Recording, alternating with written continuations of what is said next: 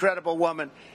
And I don't care if she's a Democrat or a Republican. I just think it's very important that we keep her here and healthy, and she will take care of whoever she has to take care of.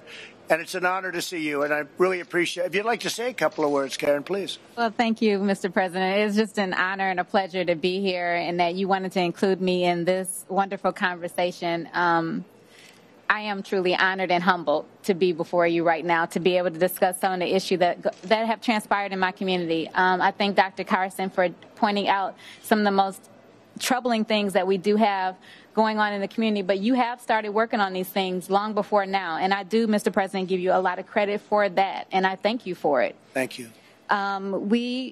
We as a community have been struggling, and as you know, our poverty level is extremely high in the area, and everyone is not meant to go to college. So one of the things I would like to point out is that training is a necessity and a need, as John has mentioned. That is something that is imperative for the community. If we have proper training, then we can change our renters into homeowners. We can change the dynamic of my community that I have been in since 1969. And my husband and I, we grew up on the same street. We've been there since, like I said, 1969, and my in-laws still live a few doors down from me.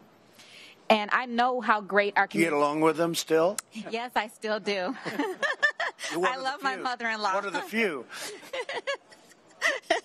As I was saying, that it's imperative that I know that our community can change. I know what it can go back to. I know how wonderful it was before, and I know what it can grow back into being. If we can turn renters into homeowners, if we can put the dollar back into the community, if we can change the lives of single mothers that are struggling to make ends meet, which we have been doing with, food distribution, but food distribution is not the end all. We don't want to stay where people are asking for things constantly. We want people to be able to stand on their own 2 feet and be resilient within their own community and take pride in that, as well as being able to, as you addressed about the historical black colleges. I would love to see a historical black college in the city of Detroit.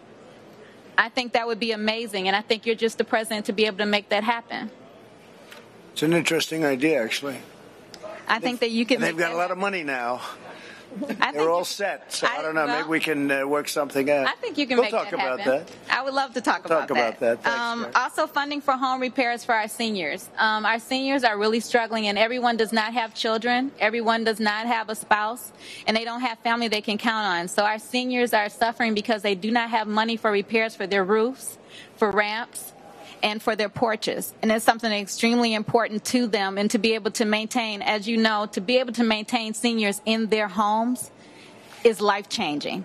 I mean, we have programs that assist, but we don't have programs that directly address this within the community to be able to empower seniors to stay in their homes. And I think we can make a whole world of difference by doing that. And you've considered everything else that I wanted to talk about. No, but I think your idea about historically black colleges, universities coming here, one real good one. Yes. I think it's a great idea. Thank you. With all you said, that really, I remember everything you said word for word. But you know what? That was an idea I hadn't heard of. I don't know if anyone's ever thought of that. But, John, you want to start working on that, please? Absolutely. Isn't that a good idea? That's a great idea, and I have a couple ideas of exactly where to put it, Karen. I don't know. That might have been a filler for you. It might have been just a filler, but it wasn't a filler up here. No, it's not. It's not a filler. It's not a filler. We're going to have John James work on it. If John works on it, I'll bet you it happens. Oh, okay? I know it'll happen. I mean, John James is the man to make that happen. We've been working really great together, and Good. I'm looking forward to continue working with you and the White House to be able to continue. And Jerron has been awesome to work with. So I thank you. Say hello to your husband. I will. He's actually in the car. Oh, he's in the car. Can we bring him in, please? Is he all right? I mean, why is he in the car? Because can't make it, Scott? You mean he doesn't qualify? Would you do me a favor? Could you have somebody go out and find him, take his car, let him come in? He only saved your life, right? He only saved my life. She was not feeling too well one night, and she said, would you do me a favor? Go down to the store and get a particular thing. And that was a big evening. No, he does not deserve to be sitting in a car. Let's bring him in, okay? No, and I also took a note from you, and so I actually filed a lawsuit to the governor today as well. So I thought that you would like to know that. That sounds very good. You got my note, right? Yes, I did. Good. Thank you very much. Great job. Scott, could you say a few words, please? Outstanding guy. Yes, sir. Thank you, Mr. President.